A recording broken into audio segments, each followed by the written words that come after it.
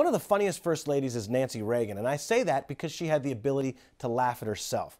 Mrs. Reagan got a lot of criticism for being too Hollywood, too flashy, spending too much money. Her clothes were too fancy, cost too much money. But at a gridiron dinner, a big black tie famous dinner in Washington, D.C., she walks out in a big hat, clothes that don't match, rubber boots, almost dressed like a clown, and delivers this poem, this speech, this making fun of herself. And I think that ability to laugh at herself and not take herself too seriously makes her one of the funniest first ladies that we've known. She also does a lot of things in pop culture that take a serious tone with her Just Say No campaign, but she appears on Different Strokes. She gets lifted up at an NBA game and does a slam dunk on the court.